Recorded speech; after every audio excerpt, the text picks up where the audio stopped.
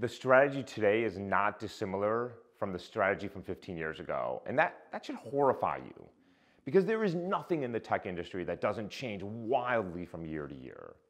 I think the tech industry has consistently done the bare minimum to address some of the worst online harms.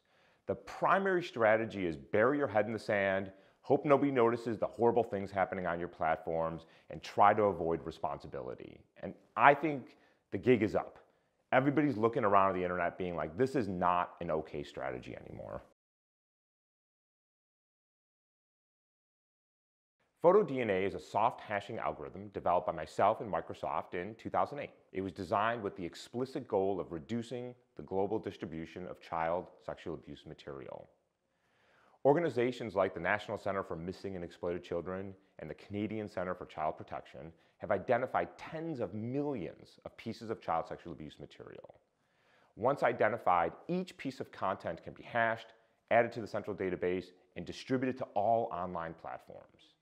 Then, when anyone tries to upload or share a piece of previously identified content, it can be flagged, blocked, and reported. We provided this technology at no cost to all participating platforms.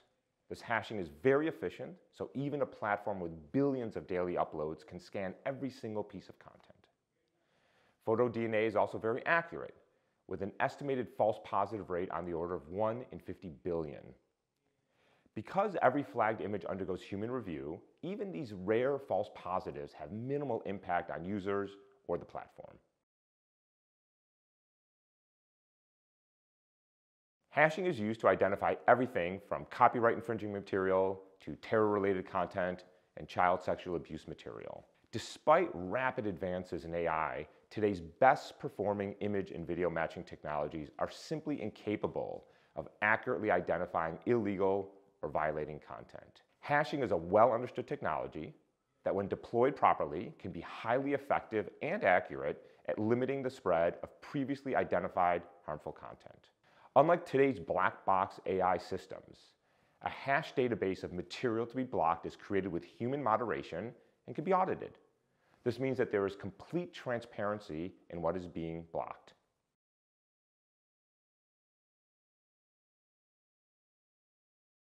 The hashing technology can be very effective, but you got to get a few things right. So first of all, the hash database, the database of known bad content, has to aggressively grow, because we know that every single day, new content, sadly, frustratingly, is being created. So the database has to grow.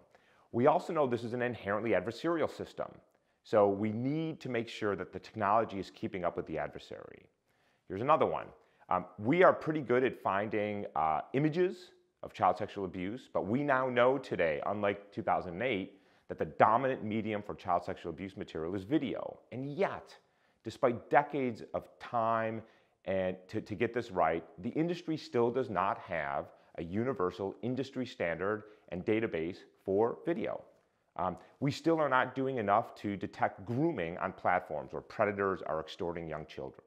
We're still not doing enough to deal with live videos where people are abusing young kids and profiting from those live video streams. There are so many more things we can be doing, but we are simply not prioritizing the technological innovations in that space. Encryption, of course, is necessary to do day-to-day business on the internet, particularly around financial transactions. But end-to-end encryption is a system by which I want to send a message to you. My device encrypts it, sends it over the wire fully encrypted. As it makes its way through the servers of WhatsApp or Telegram or Apple, for that matter, it cannot be decrypted. Even if Apple wanted to, even if you have a lawful warrant, there's nothing you can do to penetrate that encryption. That message then gets delivered to the intended recipient, at which point it is decrypted. So the problem, of course, with end-to-end encryption for combating child sexual abuse and other online harms is that nobody can see the content being shared except the sender and the recipient. So some people contend this is great for privacy. I would contend it's good for privacy, but not great for privacy, because the metadata associated with messaging is easily available. I know who you're talking to, when you're talking to them, and how often you're talking to them. And in many cases, the metadata is the whole ballgame. So we shouldn't overly romanticize end-to-end encryption. But the problem for us is that as that content passes its way through a server, we cannot tap in there and say, is this something that is harmful to you or to children or to society or to democracy? It's fully encrypted. And so the question is, how do you incorporate safety measures within this end-to-end encrypted system?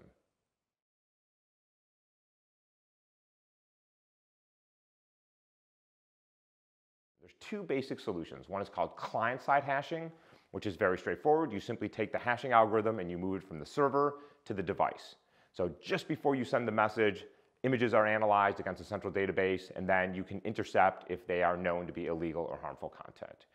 Apple developed this technology, it wasn't just a proof of concept. They developed it, they were ready to deploy it, and then they ended up scrapping the program. There's another solution, so-called secure enclaves, by which a piece of hardware that is commercially available will receive a fully encrypted message.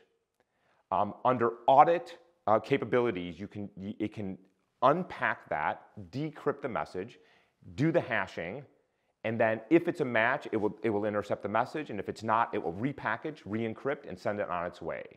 And what's really great about these secure enclaves, it can do one thing and one thing only, and you can audit these devices, you know exactly what they're doing, and so I call this end-to-end-to-end encryption. It still gives you lots of privacy, but still allows you to combat the global distribution of things like child sexual abuse material.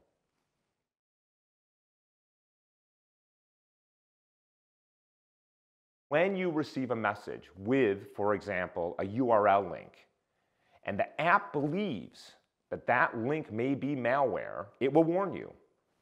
How does it do it?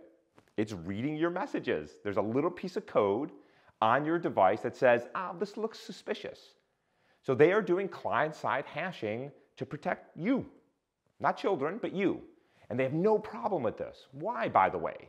Well, because if you're using WhatsApp and people send you URLs and you keep clicking on them, it's malware, you're going to stop using WhatsApp.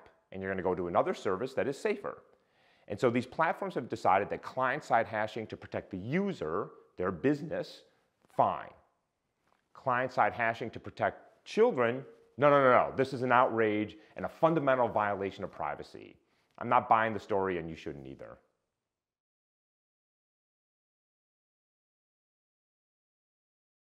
Why is it that YouTube is so good at finding copy-protected material? Because it's mandated by law. They have to do it. They don't have to find child sexual abuse material. This is what should make you crazy. This is not a technological limitation. If these platforms came to us and said, this is a really hard problem, we can't solve it, and we would look at the problem and say, yeah, it's a really hard problem, maybe you can forgive them. It's not. They've solved the problem. They've just solved it for the one domain, and they refuse to use that same core technology to protect kids online. And what does that tell us about our society? When for decades we have prioritized protecting the financial interests of the movie and the music industry over protecting our children. The technology exists. We're simply not effectively deploying it.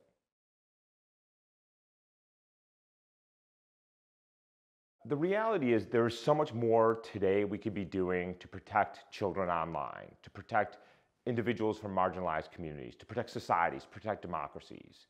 The core problem is that those interventions are at odds with the core business model of social media, which is to drive user engagement, deliver ads, and make profit. And so when the incentives are misaligned, drive user engagement, drive outrageous content, drive hate, drive vitriol, drive illegal content, because that's what makes profit, well then safety will take a backseat to all of the profits that are being made by the companies. So what could be done? We could absolutely hire more content moderators. We absolutely could innovate to develop technology to find harmful content. We could create better walls to protect kids from predators online. There are unbelievable number of things that could be done to make the internet safer, but it is at odds with the financial interests of these institutions, and in my opinion, that's why they don't do it.